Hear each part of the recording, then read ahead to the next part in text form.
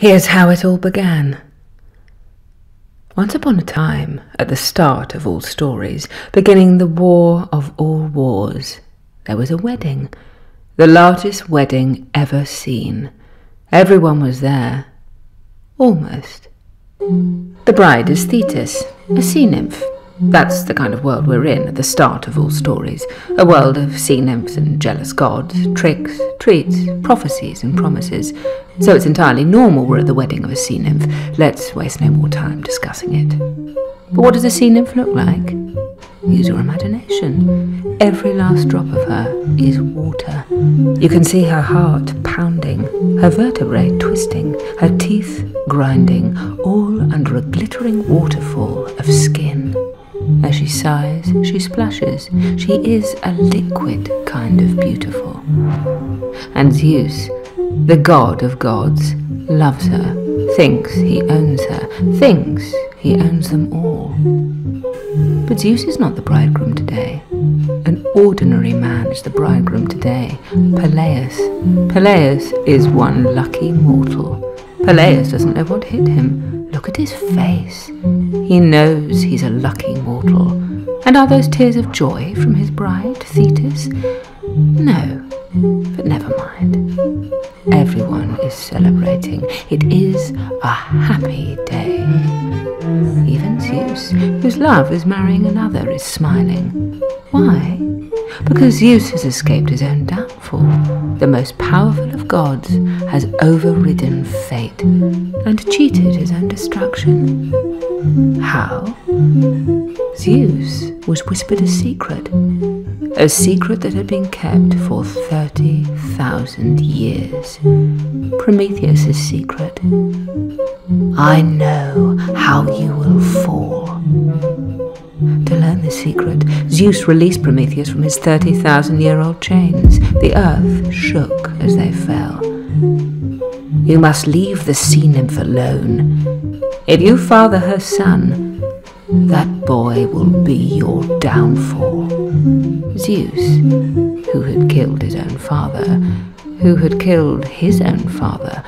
was all too familiar with this tale. He must cast the sea nymph off. She must be forced on another, on a mortal, on Peleus, who, as we know, was delighted. Spurned, Thetis was furious. To escape Peleus' embrace, she dripped and slipped through his arms and pulled at his feet, stagnant. But Zeus ignored this protest. If you marry Peleus, I will throw you the largest wedding ever seen. All of Olympus will be there. Apollo will play the lyre. The muses will sing. Everyone will celebrate your happy day. You will marry Peleus. Zeus's word was final. Thetis was sold to a mortal. And true to his word, Zeus invited all of the gods. Everyone, except one, his daughter, one of his many daughters, Eris, the goddess of strife. Because who wants strife at a wedding?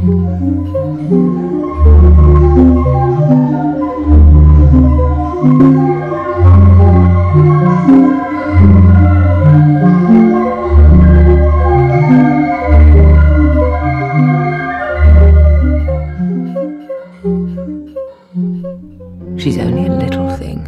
Wouldn't know to fly. The goddess of strife is a lonely woman who looks more like a child, withered by bitterness, shrunken by hate. She is forced to roam the world without comfort. No one calls her friend. She has walked for days, hungry for happiness, sick for merriment. She has walked for days to this wedding. And behind her, what shapes are behind her, stalking her, plaguing her? Her children. Toil, famine, pain, battle, murder, quarrel, ruin. A merry bunch, these dwarfish toddlers of sorrow. Her belly is bloated with slaughter. Her breast is pinched by lies. This daughter of Zeus, this Eris, this Strife, no one calls her friend. Lights of joy shine down from Mount Peleon. Notes of peek up into the night sky. If Eris was welcome to smile at this celebration, she would, but Zeus didn't invite her. That said, the gates are open. The gods are dancing, so Eris joins the party. A pluck of discord, a twang of uncertainty. The music halts. Zeus roars to his feet. Out! Out! You're not loved here, daughter. You're hated here, daughter. Out! Is that spit? A scratch, a crack to her shin, a scream in her ear. Strife's children are kicked back into the cold. Strife's hair is dragged back into the shadows, but before such cruelty overpowers, Eris can see. One look at the bride's face. Strife was already here. A melee of middling gods crush her out. Wait! My wedding gift.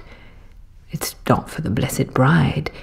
It's a little something for one of you. A glint, a hint of gold. Greed halts hate, and Eris hurls her contribution over the crowd.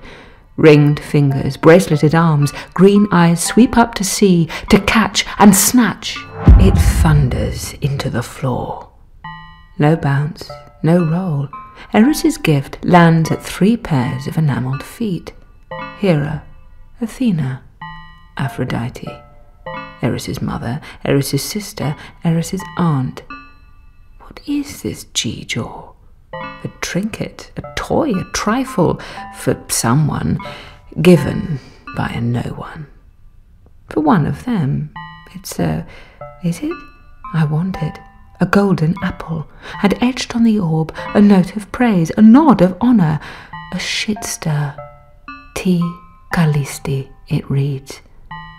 For the fairest. Who is it for? Who is this golden, delicious, divisive, insulting, prophetic apple for? The crush of gods vibrates with displeasure, with uncertainty. Call her back, drag her back, it's imperative. We must know who is the fairest of them all. But Strife has been heaved from the party, thrown into the dark, limping into nothing. She can't answer. Is she smiling as she returns to the horrors of the world? Is she smiling? She's gone. Strife's gone. She's left us unsatisfied. We're now all left to ask ourselves this question for the rest of forever, distorted by the distraction of who is the fairest. Unless Zeus must resolve this.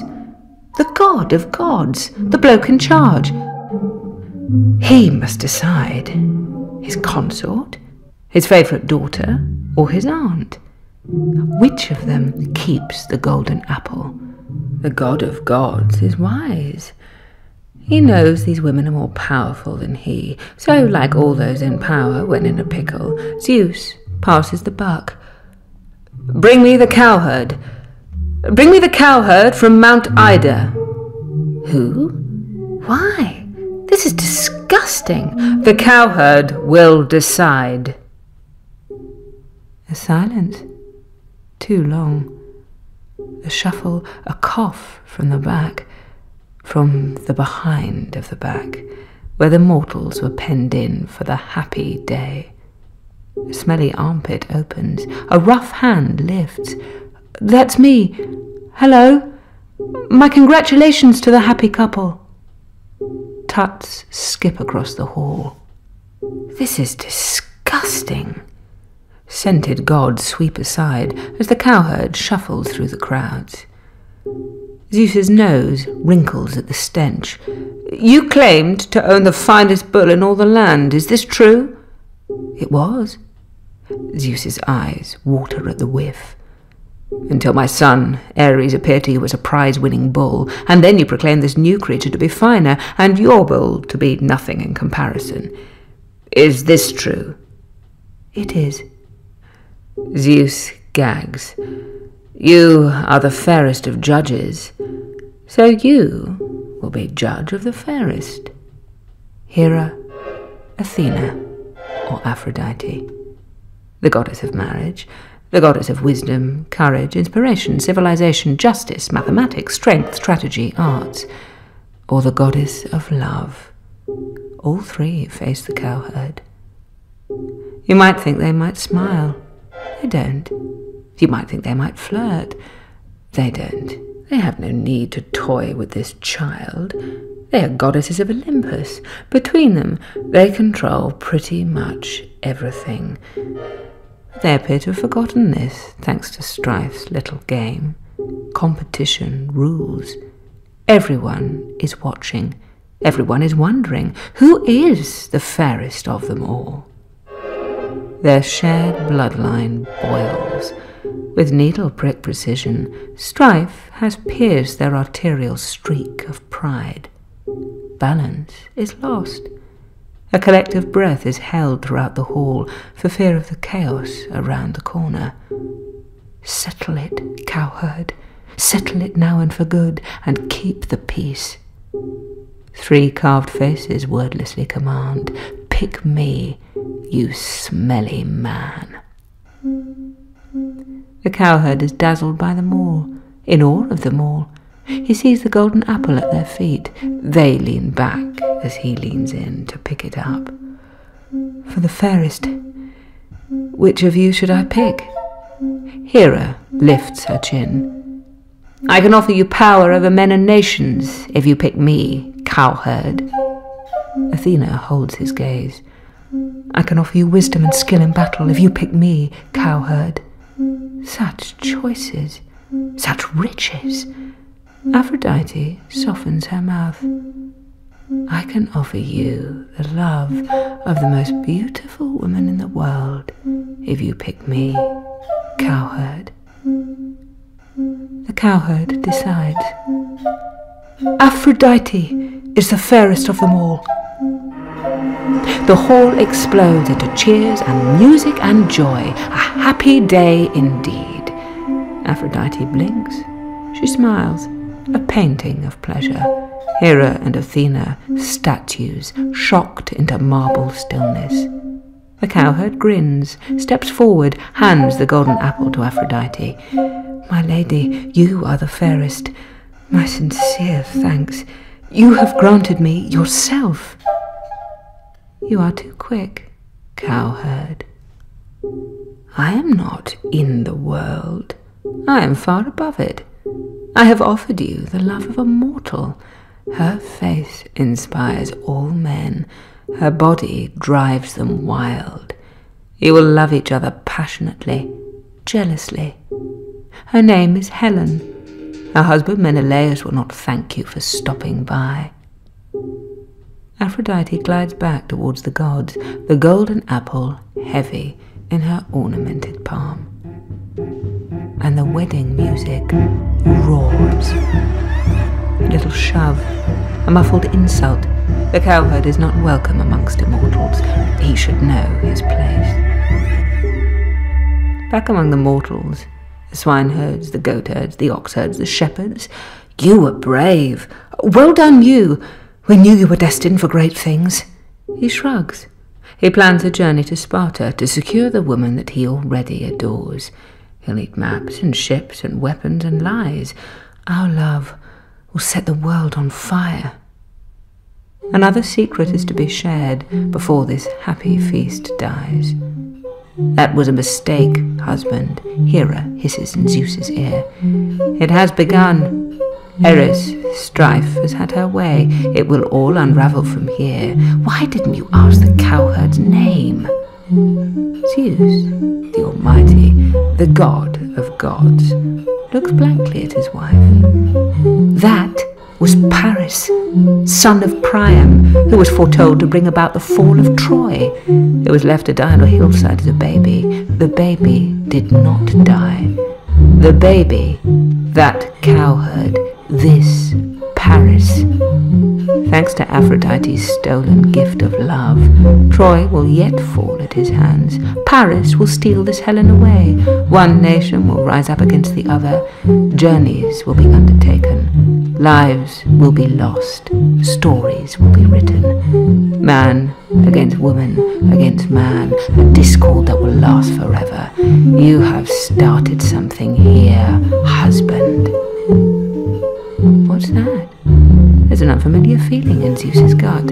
A knotty twist, a twisting knot. Is this what mortals feel? Doubt. Up and down out of the corner of his eye. Zeus cannot stop staring at the golden apple being tossed up and down by smiling Aphrodite. The fair Aphrodite.